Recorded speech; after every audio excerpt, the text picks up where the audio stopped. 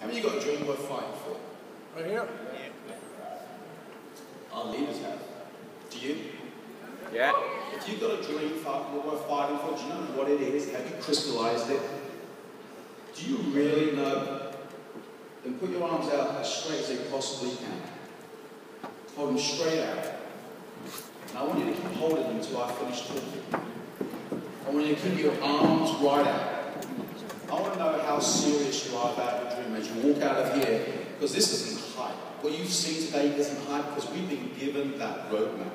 We've been given the tools to go and be part of something that has never been seen before in the UK's history. It's easy to get caught up right now, because the person next to you. It's easy to say, I have a dream, and go out that door and be excited, but you put your head on the pillow and you're going to change the world, and tomorrow you're going to speak to your brother-in-law. How big, but you know what, when your dreams don't crystallize, you're going to start stumbling. And if you can have a dream big enough, realize this, you won't achieve it on your own. Many of us came in here on our own. We were part of a team. Then we get a little bit of rejection. And then we start feeling a little bit heavy.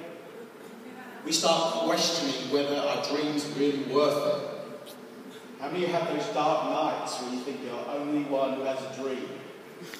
And we start accepting mediocrity.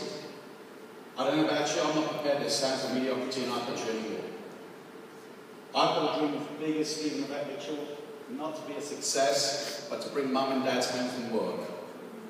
I want them to be in control of their diary. I want them to watch their children's playground game. I want them to be at that nativity play. And I want you to be the reason why they're free. Is it hurting you? Now, that's because you're on your own right now. But is your dream big enough that you can keep your arms out there as long as... Are you willing to do whatever it takes to keep your arms out there? Do me a favour. Take your arm. Now lean on the shoulder of someone next to you. How good does that feel? How good does that feel to know the person to your left, the person to your right, is your family in five? That together, on our own, we'll have a dream. But is it really worth? Are we going to make it through?